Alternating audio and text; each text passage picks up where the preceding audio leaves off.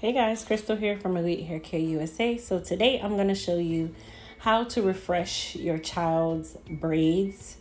This is my daughter, by the way. I'll just get straight into it.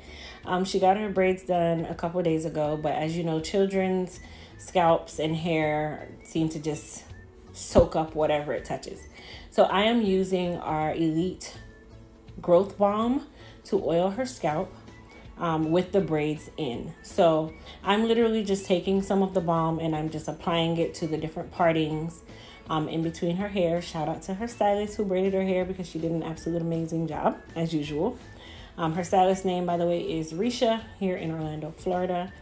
So first thing I do is apply the growth balm.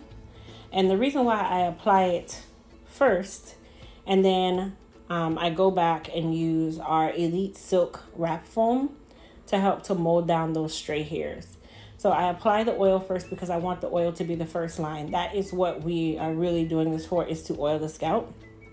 And then I apply our Elite Wrap Foam just to kind of tame some of those stubborn hairs that might be like flyaways, frizziness, that kind of thing. So the back wasn't so bad, so I only did it to the area that I really needed to mess with. But her front, because, you know, she sweats and plays a lot, I decided to use it more in the front.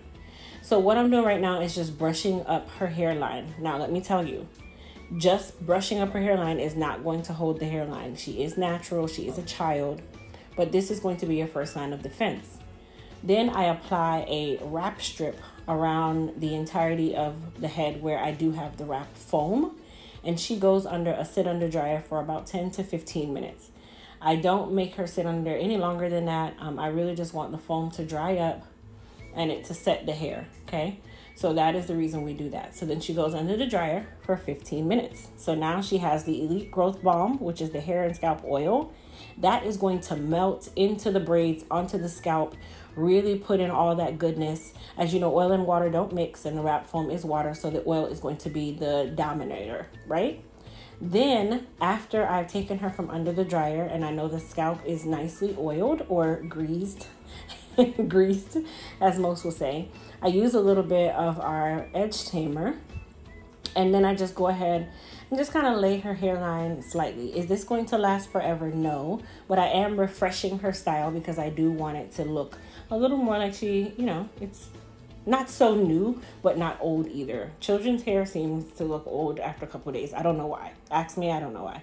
I think they just on purpose do whatever to their hair.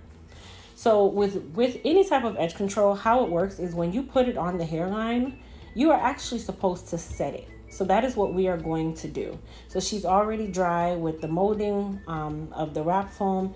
The oil has already distributed throughout her scalp. It has lemon essential oil and cannabis sativa in the oil. So it is a growth oil and it is great for all hair types. And then I put her to sit or under the dryer for about 5 minutes just to allow the edge tamer to set.